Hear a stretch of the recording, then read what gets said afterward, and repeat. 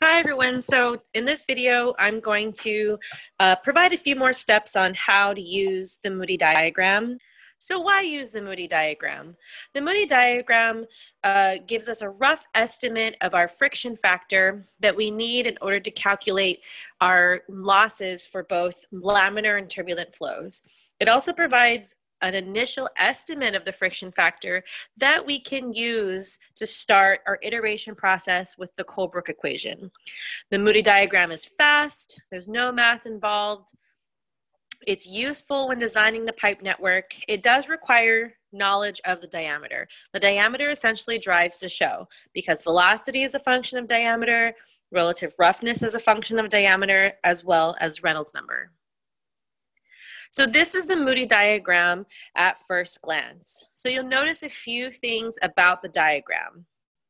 On the left axis, we have F, our friction factor. On the right axis, we have relative roughness. So relative roughness is our epsilon over diameter, where epsilon is a roughness term that is a function of pipe properties. So if your pipe is very smooth, okay, if your pipe is very, very smooth, but you see this beautiful line right here, then you can assume your epsilon is approximately 0, okay? If you have a very, very rough pipe, you could have an epsilon of 0.002 inches, for instance, or 0.0003 meters. So it's usually in units of depth, okay? And those are all provided in a table for you. So on the right-hand side, yes, you'd have your relative roughness, which is going to be this roughness parameter divided by diameter. So this is actually going to be unitless. On the bottom axis, we have our Reynolds number, which is our density multiplied by velocity multiplied by diameter divided by our kinematic viscosity. So these are the components of the Moody diagram, okay? Now I want you to really pay careful attention to the axes here. The X and Y axes are all on logarithmic scale. So you have to be careful and carefully evaluate what each of these notches mean. So I'm going to walk you through a couple of examples of how to estimate the values of the notches. If you feel like you've got this and you don't need to watch this part, then feel free to go ahead. So each red notch represents a value within the lower and upper limit shown in black. So here is an example where we have our Reynolds number, and this is our x-axis, and we have 10 to the 5th power representing this black notch, and this black notch represents 2 times 10 to the 5th power, okay? So those are what each notch means. Now, what you want to do in order to interpret the range is I kind of zoom into the area, which I've shown here, count the number of notches between the black upper and lower limits, and then calculate the increment. So the number of notches are, in this example, is going to be 1 and 2. So you don't start here, you start at the next notch. So it's going to be 1 and 2 notches, the number of notches dividing the lower limit and the upper limit, okay? Then, so in this equation, you would subtract the upper limit, which is 2 times 10 to the 5, minus the lower limit, which is 10 to the 5th, divided by the number of notches, which gives you 0.5 times 10 to the 5th, okay? So this notch, okay, so the difference between this point and this point is 0.5 times 10 to the 5th, which means that this notch is 1.5 times 10 to the 5th, okay? That might have seemed obvious. you're breaking the notches in half. Just wanted to step you through the process, okay? So now what I'm going to do is I'm going to show you a different example where it might not be so obvious. So in this particular example, we are looking at friction factor. So that's our left y-axis. We're ranging from 0.025, 0.03. Okay, the number of notches in between, again, is 1, 2, 3, 4, 5.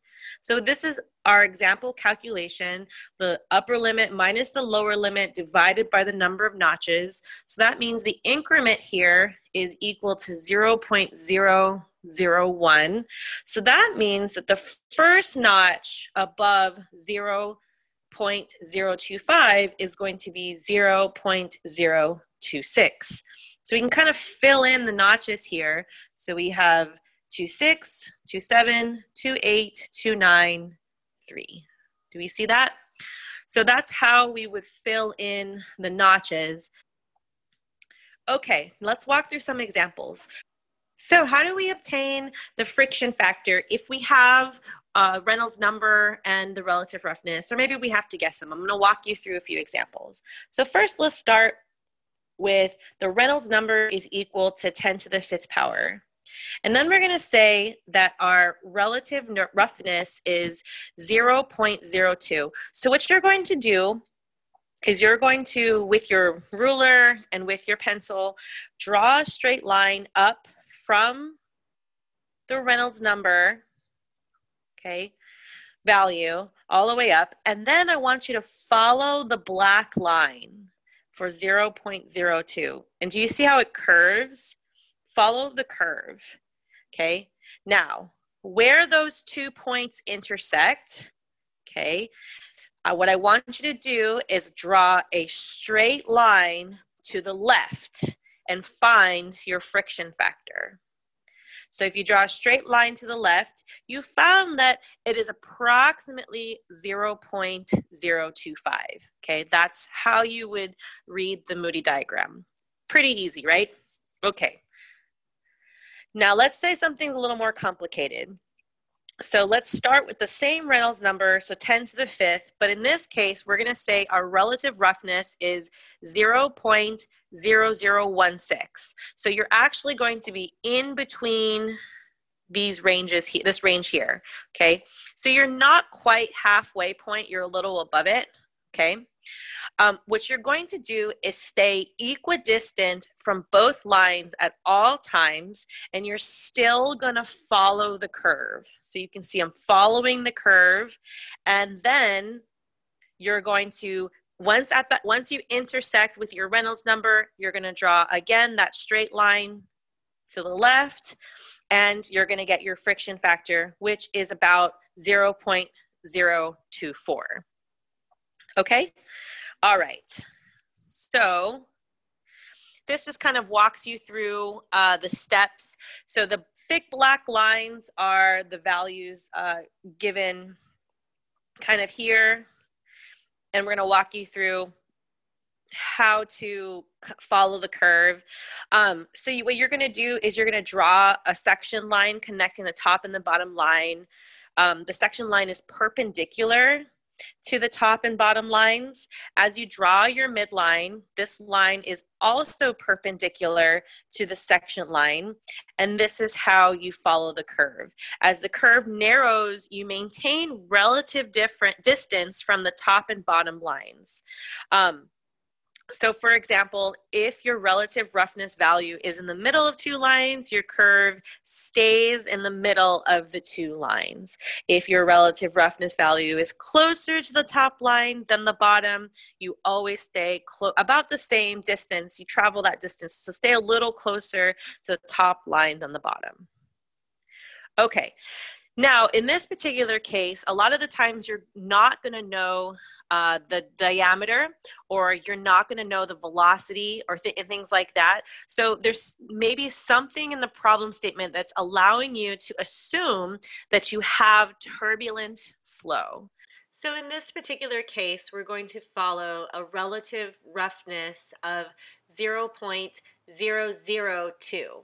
But we're going to assume that we have wholly turbulent flow. So you see this notched line in the middle of your Moody diagram.